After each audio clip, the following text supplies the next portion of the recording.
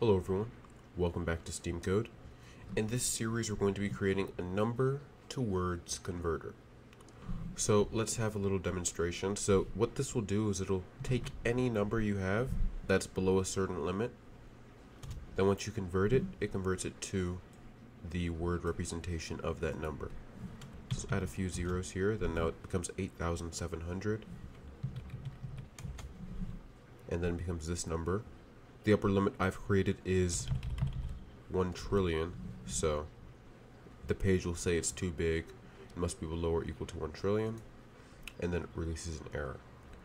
Alright, so let's get started. So head into your index.html file. I've already done a little bit here. All this does is it sets the title, so just have that there. Then we have the jQuery CDN. You can find that just by going to Google, then copying the CDN straight from the internet. This just allows you to use the jQuery library in your JavaScript file. So copy that, add that into your index.html file, and then also link to your app.js file as well. It's in the same directory. So now let's create the body. So within the body we're going to have a form. So first let's create a div. This div will just represent content. Class equals content. Then we're going to have a form. This form will just take the number that we're going to convert. So the ID will equal form. We're going to create a label. This is for num input. We're going to create the num input in just a second. And the text of this label will be number to convert.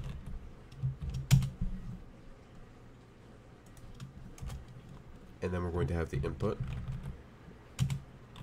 Type will be number, so you can only put a number inside of here. The ID will be num input. And the name will be num input as well. And we're just going to put two BRs over here, BR tags. This will just add extra space underneath here, just make it look a little better. And then we're going to add the last input. This will just be a submit button. So type equals submit. And the value, which is just the text, will equal convert. Okay. And lastly, we're going to have a p tag. The ID will equal changed num. And the text will just be converted number. Okay, that's really all we need for an HTML document. If you head to that, as you can see, it creates the same thing we have on the other page right here. So now let's actually get into the meat of the code. So head into your app.js file. First thing we're going to do is use a little bit of jQuery. Say document.ready function. This just specifies that once the document has finished loading, all of the assets are finished loading, then do whatever's inside of this function. So within this function, we're going to define a few variables. The first variable will be form. So var form is equal to $ and then form. This just references the form that we created within our index.html document. Then we're going to need a num limit, so var num limit. I made this 1 trillion. You can really make it whatever you want. The code that we're going to be writing works for any number, any size of number that you want. So 1 trillion is just one with 12 zeros, so 1, 2, 3, 4, 5, 6, 7, 8, 9, 10, 11, 12. So that's our num limit. Then num text. This num text will just be the final text of our word.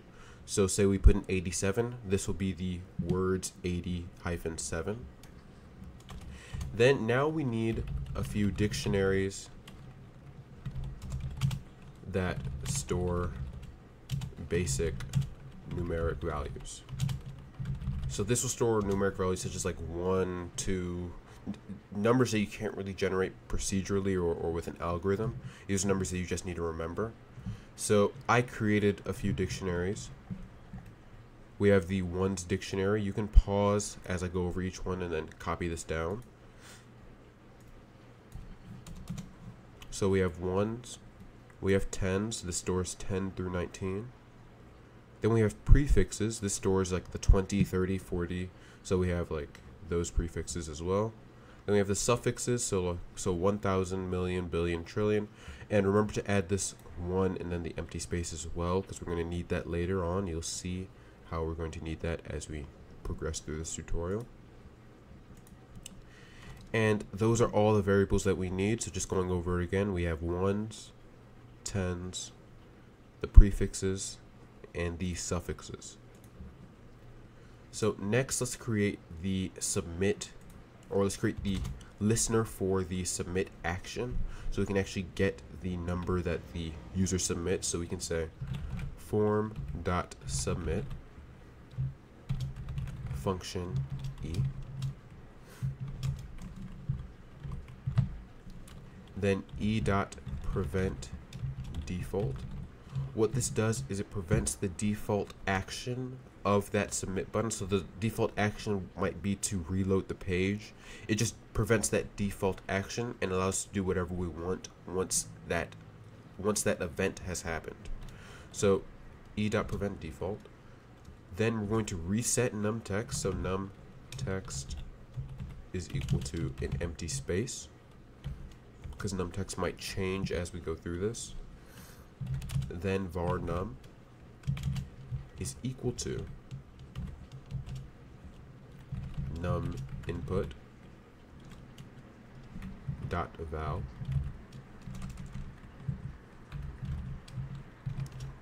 All this does is it gets whatever's inside of that input box and puts it in this variable called num. So now we actually have the number that the user wants to input. Then we're going to create var final num text, and that will equal to convert num and num. This convert num function is something that we're going to create. It'll be the meat of our code. It'll actually convert the number from text into words. And then lastly, we're going to put that on the page. We're going to use a little bit of jQuery. We're going to say hash changed num. This just accesses the element with the change num ID. Then .html, so we're changing the inner HTML to converted number, and then plus final num text.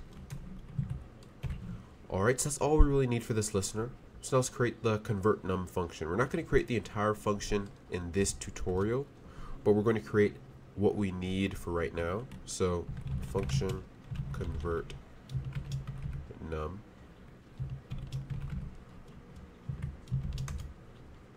And then we're going to need the absolute value of that number. Because if the user inputs a negative number, then we're going to need to interpret the number regardless whether it has a negative or not. So let's create var abs num that will equal to math dot abs, absolute value of num. And then we're going to create a try catch statement. So try, and so if the number is bigger than the limit, we're going to throw an error. So if num is greater than num limit,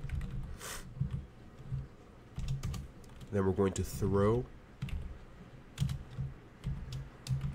number is too big, it must be below or equal to, and we're going to just add the num limit.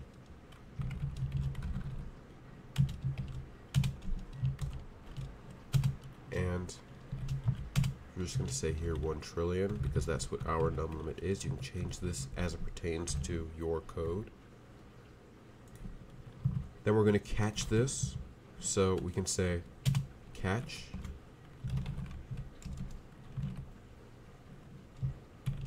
error.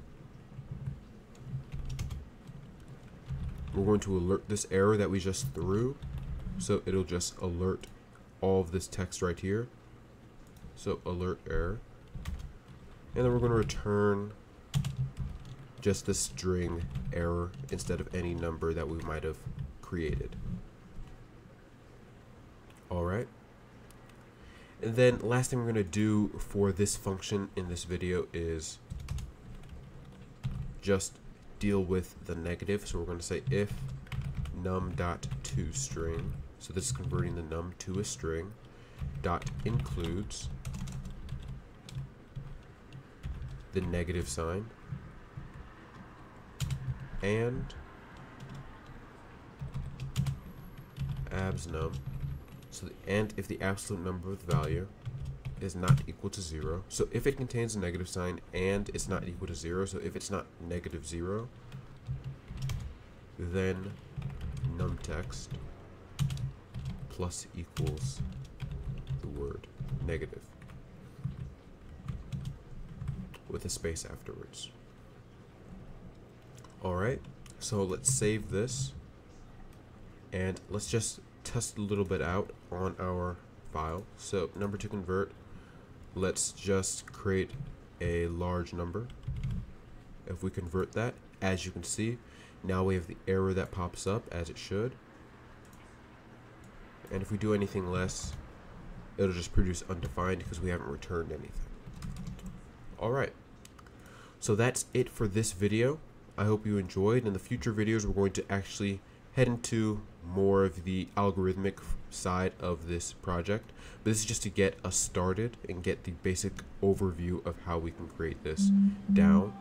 And you can check out our GitHub at the end of this tutorial series. The entire code will be posted on our GitHub. Check out our Patreon as well. This has been SteamCode. Like and subscribe if you enjoyed the video, and I will see you next time.